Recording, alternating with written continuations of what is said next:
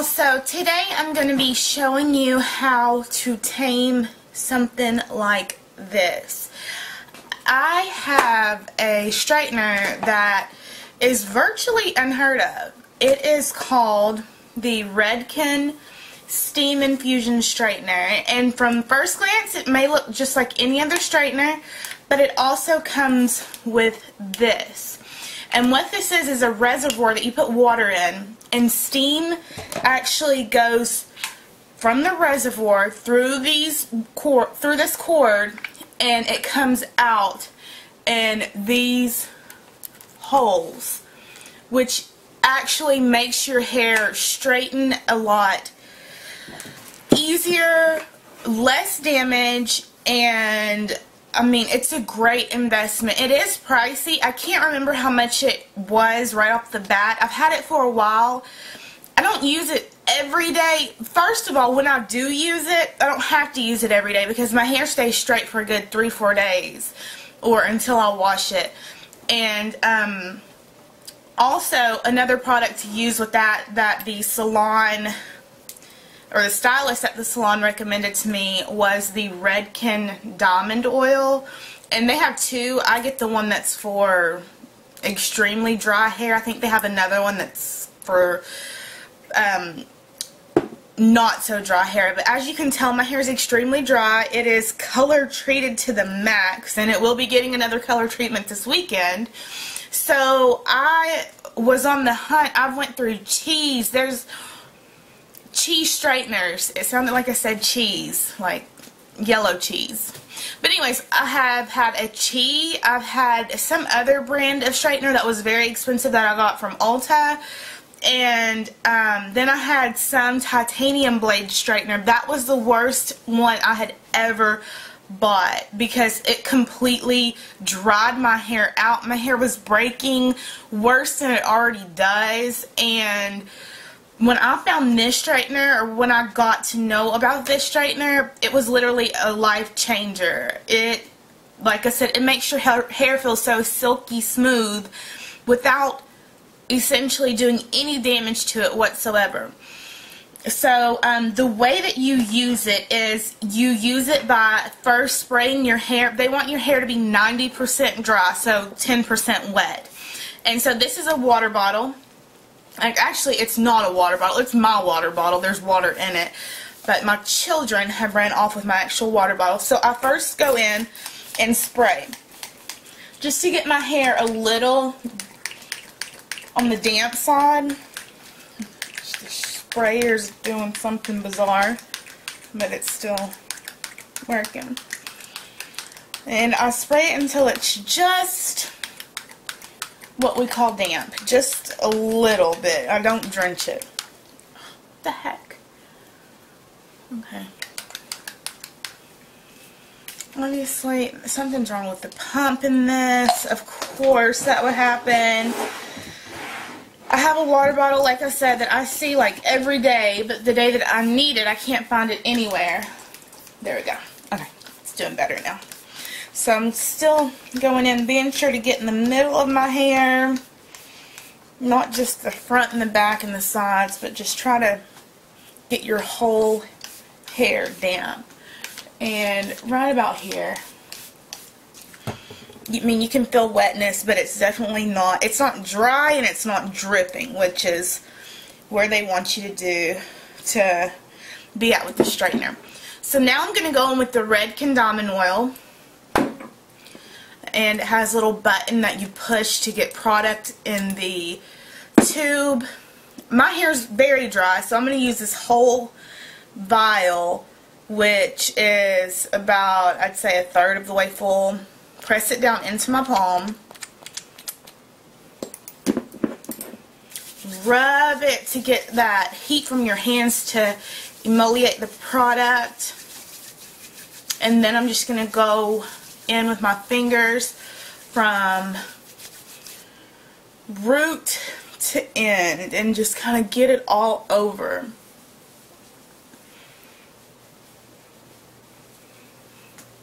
And my hair is very difficult to manage. If you've seen my other videos, you can probably tell that doing hair is not the top thing on my agenda because I mean, I guess if I had easier to style hair it would be, but I don't. My hair, ever since I've been little, it's been an issue because it's naturally curly. Like, these are the cute little curls that come out in the back. But in the front, it's like straight and then weird and frizzy. And actually, it's not too frizzy because, number one, I don't blow dry my hair. Number two, I use a Keratin Complex shampoo and conditioner, which has actually taken a lot of the frizz out of my hair. And I do get keratin treatments. I haven't had one in a while. The last one I had is probably already worn off of my hair. But keratin treatments are worth money. They really are. Especially if you do color treat your hair a lot, or if you do process your hair with a lot of heating tools. I would definitely recommend getting a keratin treatment. After you get that first one, if it's done right, you'll go back for more because they just make hair maintenance so much easier than, you know, just tools and products. So next, actually, I don't know why I put my hair up. Next, I'm going to go in with the Chi Argan Oil. Now, my hairstylist told me that not all argan oils are created equally. Because I thought, hey, argan oil is argan oil. That's not the case. And I have learned with this one that it's not the case. This one, I can tell an immediate difference. I actually put this on my hair at night before I go to bed just to kind of let it soak in because my hair is so dry. Like, don't light a fire close to my hair because it might just combust. It's terrible. And I put so many products in it, but it really soaks it up, so it needs a lot. So if your hair is not as oily as mine, obviously, I mean, not as dry as mine, obviously you don't want to go in with all these oils and, you know, get your hair looking greasy, because that's not cute either. But if your hair is oily, I mean, it's dry, goodness, I would definitely recommend the diamond oil and the argan oil used together. So first I'm going to comb out a small section in the back of my hair, comb as much curl out as I possibly can. Scoot up a little bit. And then, actually, first I'm going to turn my straightener on. So this Steam Infusion straightener has a power button, a less heat and more heat button on the side. And the nice thing about this is once you put it on the temperature that you want, which today, since my hair is coarse and curly, I'm going to put it on 410 degrees.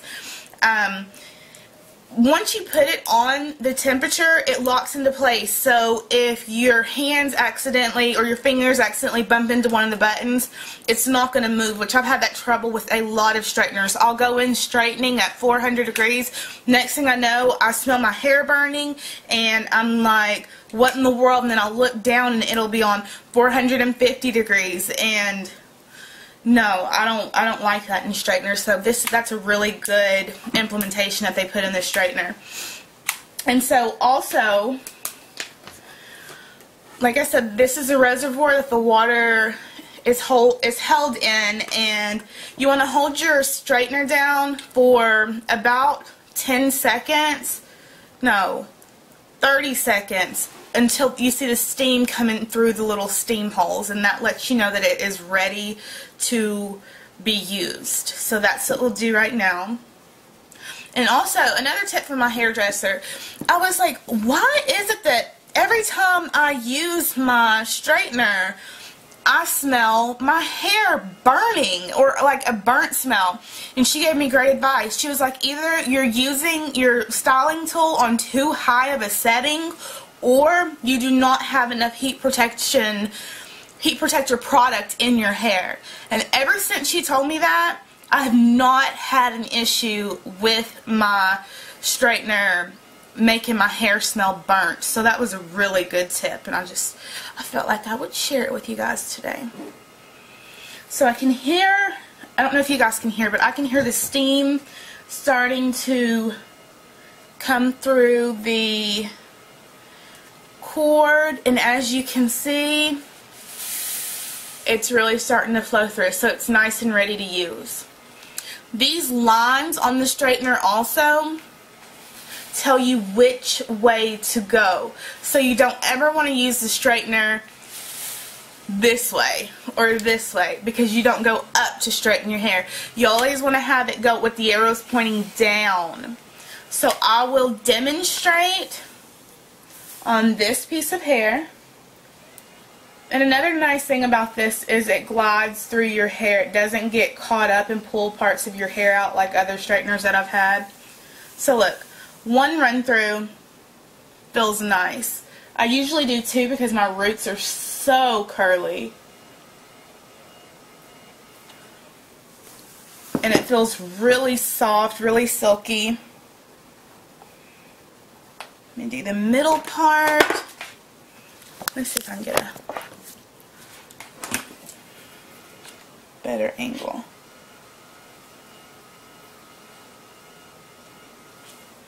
And then I like to feel to see if I feel any humps or waves that might have stuck around. I usually never have to go over the same piece of hair more than twice. And that's also good because with my other straighteners I was noticing that I was having to go over so many times, and I knew in my head, like, this is damaging my hair. I know it is, but we want that bone straight look, so we do what we gotta do. So this so far, this is the back. Hopefully my part's even. It's probably not, but as you can see, it's a dramatic difference from what it was to what it is now. And I'm going to go in section by section, making them as small as I can. Like I said, I'm not a hair doer, so sometimes I forget to, I don't forget, let's be honest. I just don't want to sit here forever because I have a lot of hair. It may not look like it because my hair is short, but my hair, there's a lot of it. So next I'm going in, once again, if you can see how the arrows are pointed down, I'm going and just letting it glide across my hair till it gets to the very end. And that piece feels really nice on the first run through, so I will not be running it through again. Second piece. The only downfall about this straightener, I would say, is the fact that it does not have, right here, like this is where you would need to get to your roots, so you kind of have to really wedge it in there to get your roots. But I mean, you can get them. It is possible. Let me scoot back so we're not all in each other's faces, or y'all are in my face, because I feel like my last few videos I've been like, hey guys. I'm new still to the, I keep saying that like it's an excuse. I should know because I've watched plenty of videos, but I haven't got a tripod yet. I was actually just downstairs looking at some, but I don't know if I should get the small one that will fit on my desk or the tall one that stands up off the floor. So we will cross that bridge here in a couple of hours, because I know that is something that I need in my life if I'm going to do this. And this part of my hair right here, like my, no, it's not your crown, my edges, I guess. Oh my gosh, they are so curly and they look nappy. And so I've got to pay special attention to those. And for some reason I always like pull this part of my hair out while I'm straightening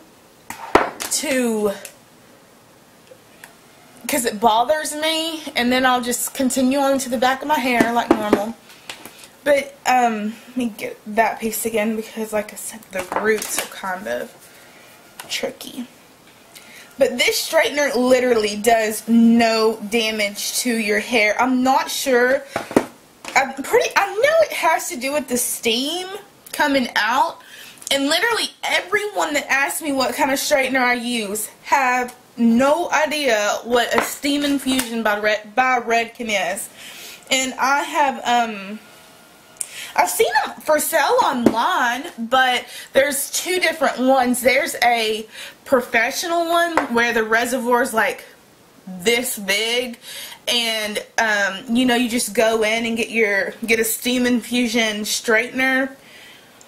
straightening treatment at the salon, and they use those. And then there are the ones that they sell, and I think in order, well, for me at least, I would think the best place to purchase one would be for a local, or if you have a local, hopefully you have a local Redkin salon.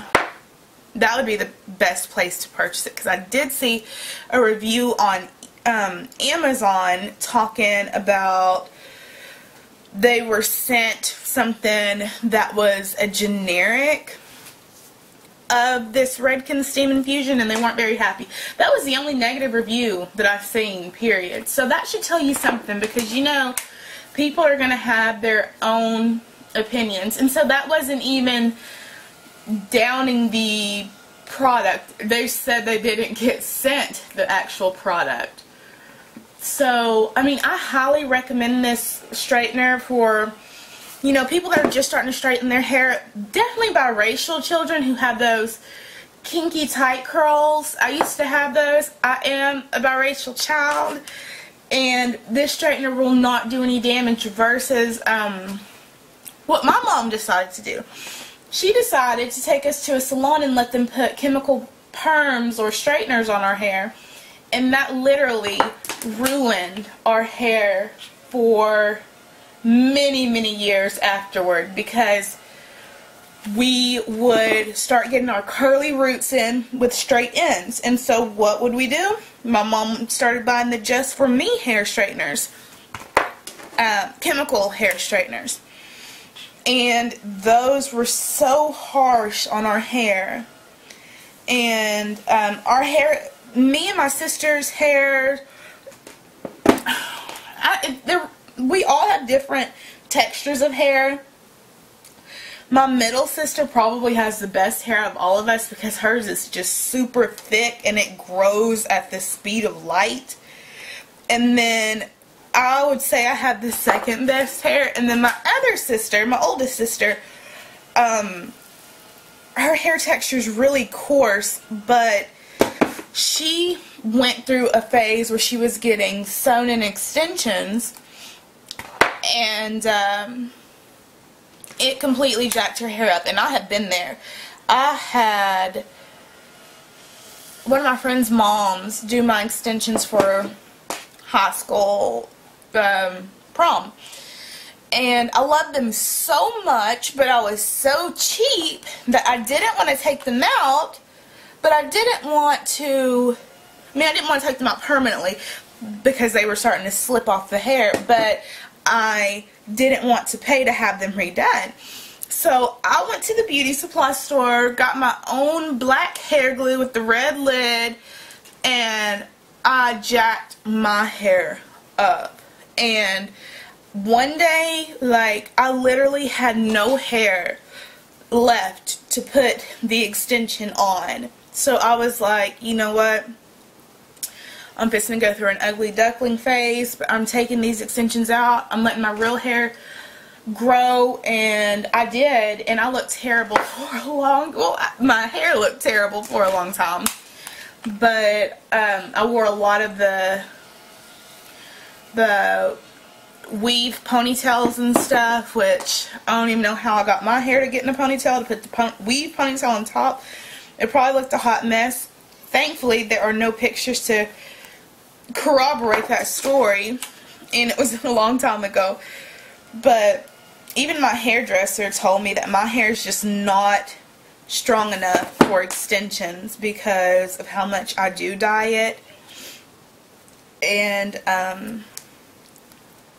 how damaged it was due to me dyeing it, due to me over straightening it, curling it, crimping it, waving it, all those things that you do to your hair.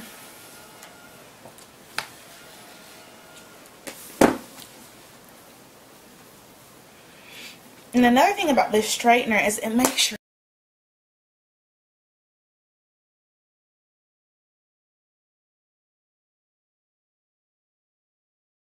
Also today,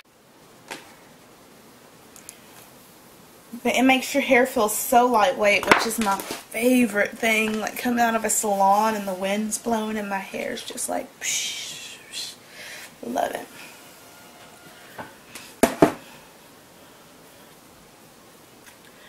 Alright, we're getting somewhere, y'all.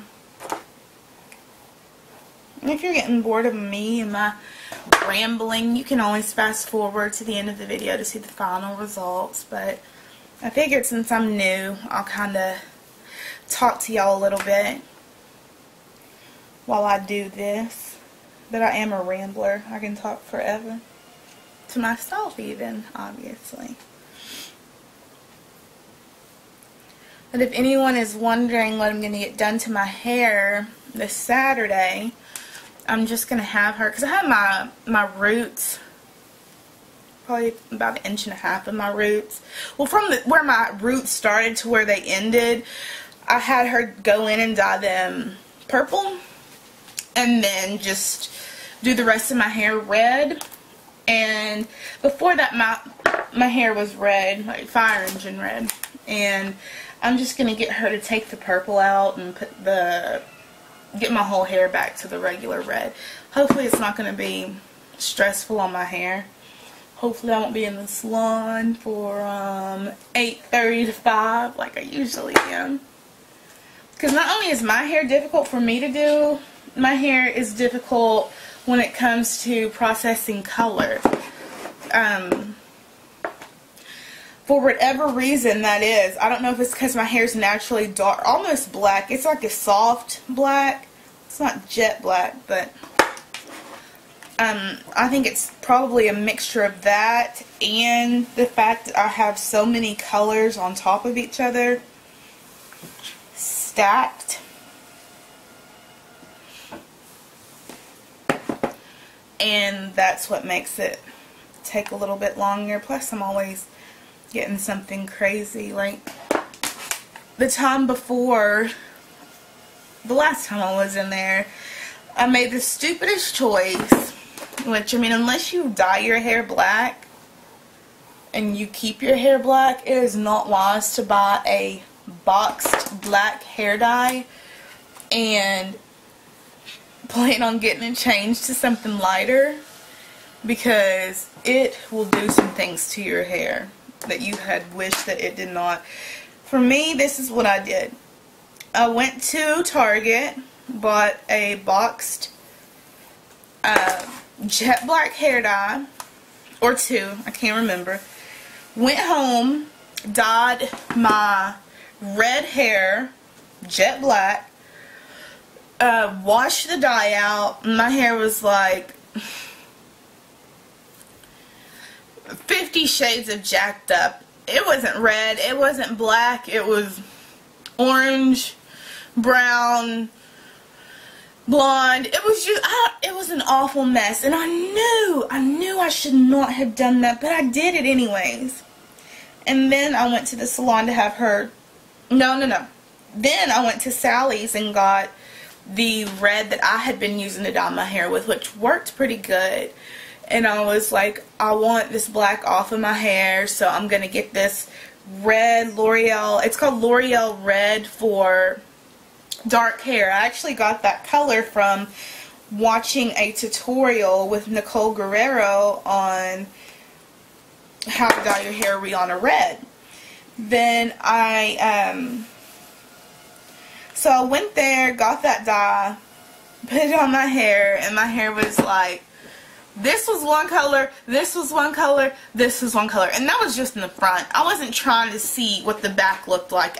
I was scared because my hair is important to me. Like, it really is. I really like for it to be done. Even though it hardly ever is, I like for it to be done. And if it's not done, I at least want the color on it to be cute, you know?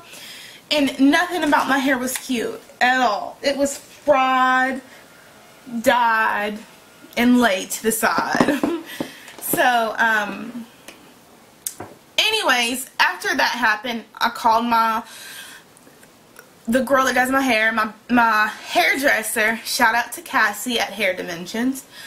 And anyways, I told her, and then I came in to see her, and she was like, you have this ring. Like, she hooked me up. It looked really good. You couldn't see the different colors where they started or ended, but I did have like a very slight ring around my hair where I guess my roots had started growing out, and or something, I'm not sure, but she fixed it.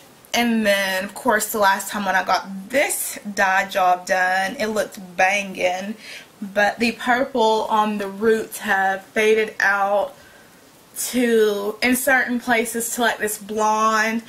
And it's so weird because as soon as my dye job starts fading out, that's when I get the most compliments. And I'm like, it's faded. Why are you complimenting me now? But that's how it's always seemed to work. So, back to the straightener. I'm getting it done a lot faster than I thought I would. Maybe because I am using huge section. My camera died on me again. But this is the final product.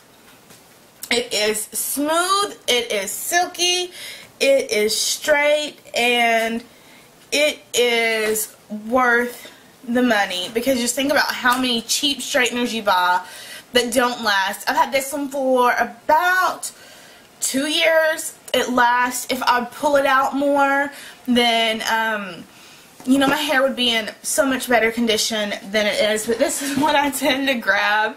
It's a Remington, $17 something, because it's small, and I'm like, I'm lazy, so I'm gonna just get the little one that has no tank. But it's really not a hassle to load the tank up with water, let it sit, hold this down like this. It's not. So hopefully you guys can decide on if you need this in your life. I know I would recommend it to anyone with damaged hair, extremely curly hair, color treated hair. You know, I would recommend it to all those people. So I'm not going to make this exit awkward. I'll just say bye guys, and I'll see you next time.